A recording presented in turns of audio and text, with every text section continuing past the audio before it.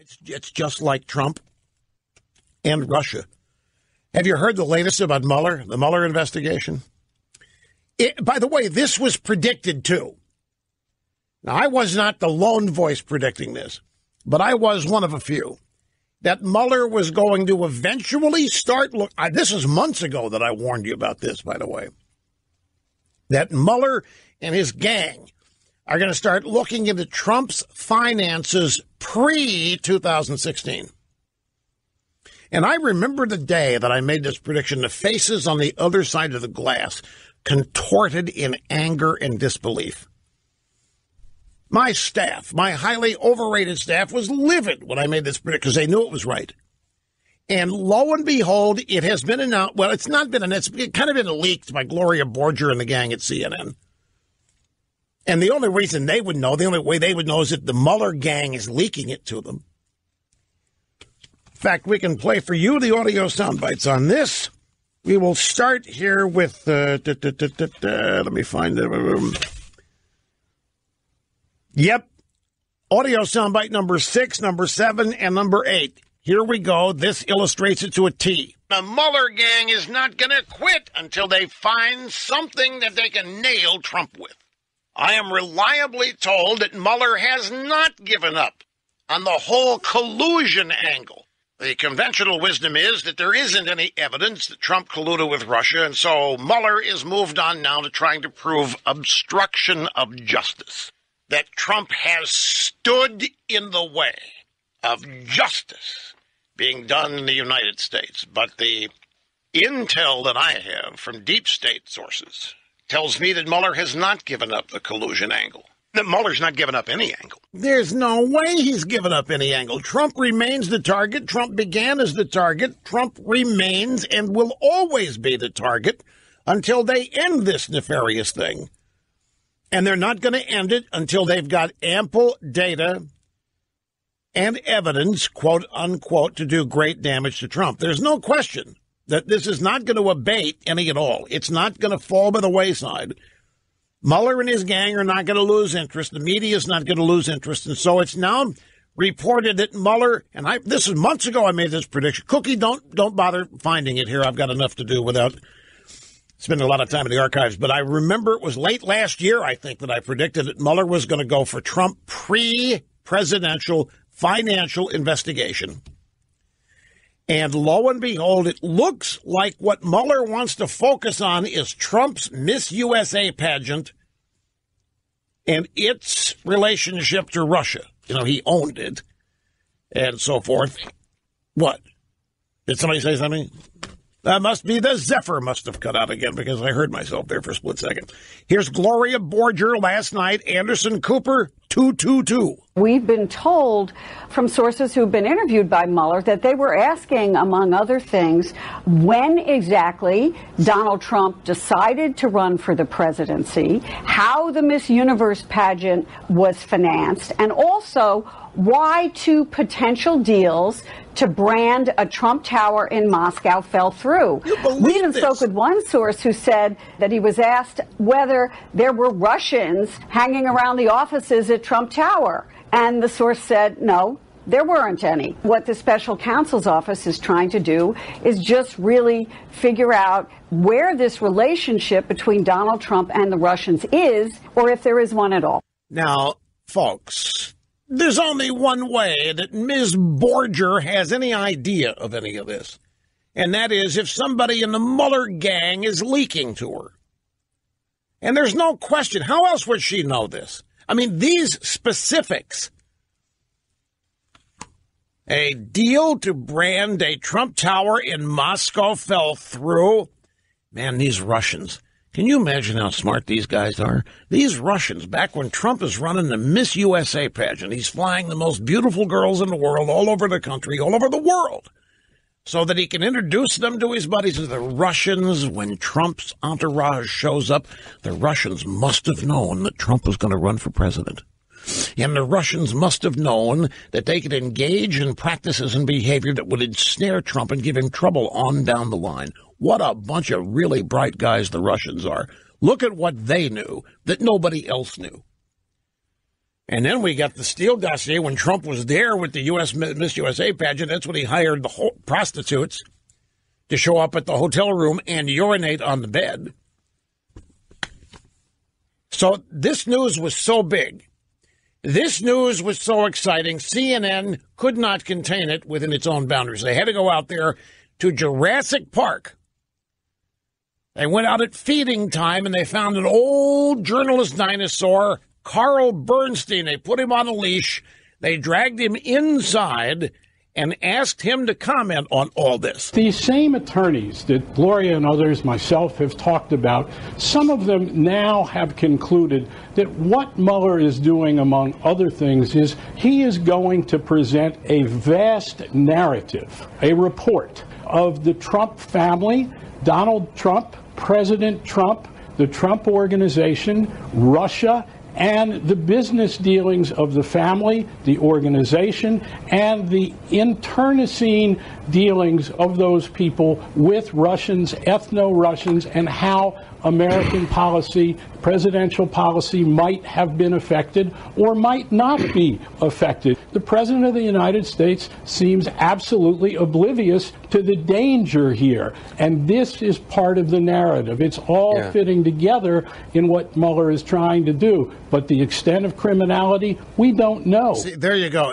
And that's in every story, in every report, you get something along the lines of, the only thing we don't have here is any evidence.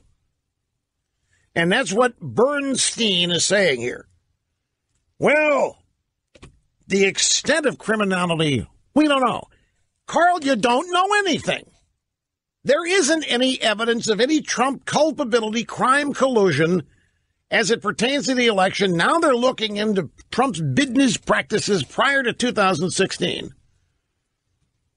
You know that they're going to find something. They could find something on anybody. They could make it up. They could do anything they want. They can get somebody to flip and say that they knew that Trump did this or did that. They're going to get something. And they are hell-bent on getting it. And they don't care. I'm telling you, they don't care about Manafort. They don't care about Page. They don't care about Gates. They don't care about it. They care about Trump. All of this is still aimed squarely at Donald Trump. And it's for one reason. He had the audacity, period. He had the audacity to win. And then there's some other things. They don't like his mannerisms. He's not sophisticated enough. He doesn't have the proper pedigree. He is an embarrassment to refined people, the refined people of the Washington establishment. Even though he is implementing an agenda that many in the establishment happen to love, support, and agree with, and have said so all of their lives, they still hate Trump and want him gone. So it's never been more obvious, ruling class versus country class, establishment versus plebes, but they're not going anywhere. The Democrats are relying on this to be their primary vehicle for victory in the 2018 midterms. And there is going to be something. Mueller is going to have something. And Michelle Maybell Obama, her book is going to come out in November. Now, you know damn well there are going to be excerpts, and there are going to be interviews and so forth. All of this is designed to transfer control of the House of Representatives to the Democrat Party for the express purposes of moving forward on impeachment. It hasn't changed. It isn't going to change. And all of this, the story about the shooting in Parkland, Florida, virtually every story that involves the Democrat agenda is focused as a laser on the premise here of getting rid of Trump. That is what practically every news story the drive-by media focuses on really is about, and where it is ultimately. Grab audio soundbite number 25. Oh, hang on just a minute. Just to get this out of the way, this is me from last June 16th of last year on this program. Donald Trump must be destroyed simply because he's there. Donald Trump has to be taken out. He has to be destroyed and ruined politically, and if they can, financially. Make no mistake that that's an objective, too. You can read between the lines the latest leaks of the highly respected and immensely respected Robert Mueller, the independent counsel, going after Trump's money, going after Jared Kushner. They are not going to leave one stone unturned in their effort to demolish, to ruin, to destroy Donald Trump. They want to obliterate the star. They want to create a figure of great shame and embarrassment, and they want to take away from him all of his achievements, including his money. Yep, made that prediction 6 months ago. Well, that was coming up on 9 months ago. Well, let's say 8. But it was a long time ago. And I'm just reminding you because the news is leaked. Gloria Borger at CNN thinks she's got a hot story that Mueller is looking at Trump's finances pre-2016. There's none of this that ought to surprise you. Now, I don't get leaks. I don't have any leaks. I don't know what these guys are doing because somebody tells me. Like Gloria Borger and the rest of these people in the drive-bys, these clowns, they survive on leaks and press releases and who knows what. I don't get any of that because I don't cultivate these people. I don't talk to anybody. Folks, I'm probably the least conversant person in media. I probably talk to fewer people in a day. I talk to fewer people in a week than most media people talk to in a day. I don't talk to anybody. I rely on instinct, intelligence guided by experience, and in some cases, experience guided by intelligence. It works both ways. You have to know which one to be guided by during the specific circumstance. But this, to me, has been obvious. And they're going to try to destroy Donald Trump. That has always been the objective. Even before the special counsel was formed. And it's for no other reason than he won. The audacity of winning. He had the audacity to mean it when he ran for president. That's the big deal. And then all the other things, the advancement of his agenda, the success he's having, well, that's just icing on the cake. That just makes it double down important. He's got to go. Do you realize what's happening here? If you put it down in strict basic terms, somebody who has never been in politics, somebody who has never run for office, somebody who'd never won an election, runs for president and wins, and in 1 year enacts 65% of his agenda as laid out during his campaign, including a relentless, not stopping assault on illegal immigration. And in the process, look at what Trump is causing. Look at what he's exposing. Look at this mayor out in Oakland, California, Libby Schaaf. Look at what he is making the left do. The left is so enraged and so panicked over every Trump success story that this mayor of Oakland is actually warning illegal aliens that live in Oakland how to avoid immigration and customs enforcement agents doing their roundups for deportation. The mayor is aiding and abetting criminals and helping them avoid federal agents. All of this being done under the concept of the sanctuary city, which is a subset of the sanctuary state. Now, this is causing people who otherwise don't know the truth about liberals and liberalism to see them as they really are in action. They're seeing the lawlessness. But more importantly, a lot of people are seeing that the Democrat Party cares more about illegal immigrants than they do American citizens, be they African American, be they lesbian, gay, bisexual, transgender, whatever. All of these people who believe the Democrat Party cares about them, looking out for them, running interference for them, look at what they're learning. Look at what Trump is exposing. Look at what Trump has already exposed about the operations of the deep state. That is the administrative state of unlimited bureaucrats who are able to rule over this country without having to pass a single law, without having to ever be elected. That's really what the deep state is. It's not just a bunch of intelligence people, but it's the entire bureaucracy made up of career leftists predominantly. And nobody knows who they are. And they can issue regulations from any department they want, the EPA, the FDA, wherever they are. They can issue regulations which harm and punish law-abiding citizens, making it tougher to accomplish construction projects or any other kind of task.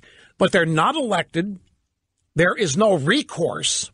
Trump is attacking and is succeeding in canceling a bunch of their regulations and targeting future regulations.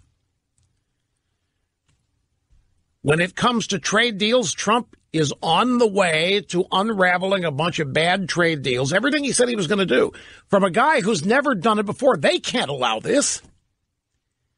They being the Washington establishment. They can't allow some guy not part of the club with no experience to come in here and make this kind of an immediate positive change like the tax bill. The Washington establishment has benefited tremendously from convincing the American people that real change is not possible. It's too hard. It takes too long. It costs too much money. And so, therefore, we go through campaigns and candidates promise this and promise that, but nothing really changes. The government never gets smaller. The budgets never get smaller. Entitlement programs get bigger. More and more people end up dependent on the federal government every year, except this year. Food stamp usage is way down. A number of other entitlement programs are on the decline. And a guy who's never done it before has shown in a year that it can be done. Donald Trump has done more to expose the game played by the Washington establishment. He's got to go. And not only that, he's got to be ruined as he goes. He has got to be thoroughly discredited. Now, they know they can do it. Look at the 80s. I use this as an example frequently. The 1980s, we saw similar economic growth through similar tax cuts. We saw massive reductions in interest rates, therefore making homes more affordable. We saw basically an economic boom. We also saw the seeds being planted that would bring down the evil Soviet Union and Soviet-sponsored communism. And people lived through it. And yet, a mere 4 years later, in 1992, when Bill Clinton's running for president, he wins on the notion that we're living in the worst economy in the last 50 years. They were able, the media, the deep state, whatever you want to call them, the establishment, were able to totally eliminate from people's memories how good things were in the 1980s. And so similar things are going to happen here. These achievements of Donald Trump's and these all-out assaults that he's making, that he promised he would make on the do-nothing Washington establishment, they can't be allowed to be seen as success stories. And Trump cannot be allowed to be seen as competent. So this effort to get rid of Donald Trump has been joined by a lot of people. In fact, there are Republican conservative never-Trumpers in this get rid of Trump movement who are actually seeing lifelong dreams of theirs implemented. Policy things I'm talking about. Bill Kristol, I mean, we go through the list of names. They are seeing things they have advocated policy-wise being won. They see them being implemented. And yet they are seething. because Trump is the guy doing it. They've only been trying for how many years? 50? How many years of effort gone into defeating the establishment or the Democrats or whatever? Here's a guy who's never done it before, never once run for office, doesn't even come from the background, the networking to get you in position to run for president. Here he runs, he wins. Not only that, he defeats the chosen one, Hillary Clinton. He defeats what they thought was a landslide lock. And so they're not going to stop. And every Trump success angers them even more. This large and invisible administrative state exists in direct conflict with the representative republic that our founders established. And Trump is attacking it, and he is succeeding.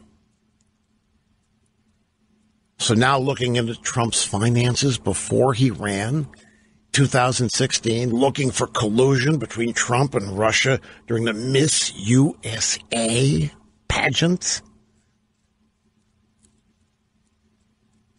And all these other stories, the shooting at the school and the attack on the NRA and all the protests of Trump's so-called travel bans, all of this is organized and it is purposeful and it is aimed at doing great damage to Trump. Okay, so Snerdley told me about this right before the 2:30 Eastern time break.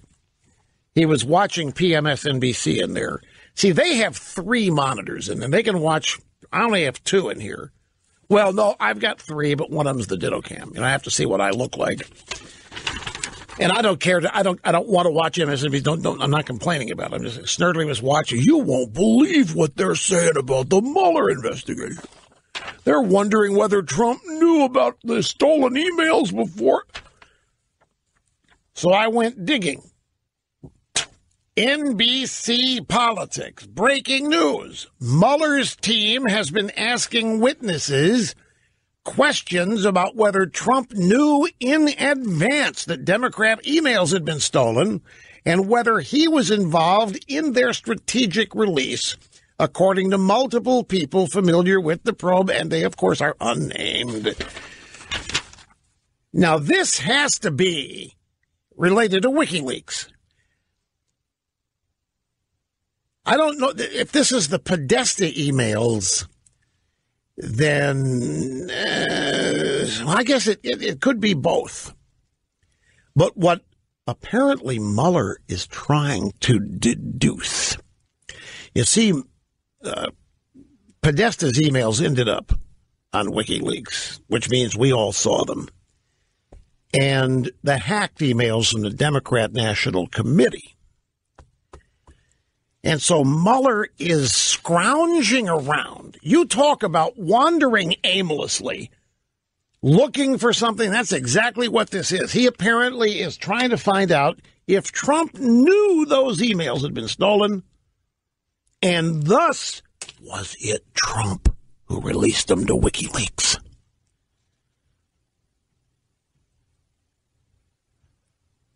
I hate being right about some of the stuff that I'm right about. I would love to be wrong about it. I am not wrong about this whole thing. This is a gigantic fishing expedition. There isn't any evidence yet. They don't even have a crime that they are pursuing. This is open-ended, and they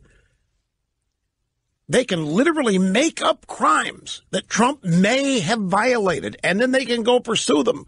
And all they have to do is leak stuff like this. Special Counsel Robert Mueller investigating whether or not Donald Trump knew that the Democrat emails had been stolen and, in fact, had worked with somebody to release them before. All they have to do is float that crap into the mainstream media sewer, and it ends up everywhere. Did you hear the latest of what Trump might have done? And this is how they do it. This is a fascinating piece. By the way, I got to take a break. There's a fascinating piece by a former FBI agent in thehill.com that explains how Mueller is doing this. And it's pretty good, pretty interesting. Let me take a brief time out. We'll come back in just a second here. A story here that I'm going to have to postpone till tomorrow. Women report more rudeness at work from other women. Other women are rude much more than men are. That doesn't surprise me. In fact, I've known that since I was 16, and that hasn't changed. Okay, James Davidson was an FBI special agent for 23 years. He investigated major crimes in Texas and California. He served in Ukraine, Israel, and Washington. He's now the CEO of Vendy, Vendy, Silicon Beach technology startup. His piece is how Robert Mueller pursues lying under oath. And it is a story based on the Flynn example. Now, Michael Flynn was interviewed by Peter Strzok, and Peter Strzok said he didn't lie. James Comey read the transcript. Yeah, Flynn didn't lie.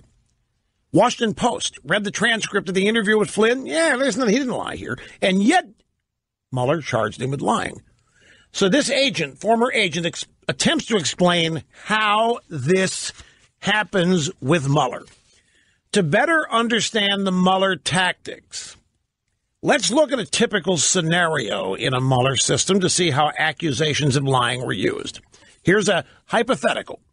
When an agent made a headline-grabbing appearance at a dinner party with a guest list that included someone connected to the defendant in a case that the agent was supervising, a conflict of interest was suggested.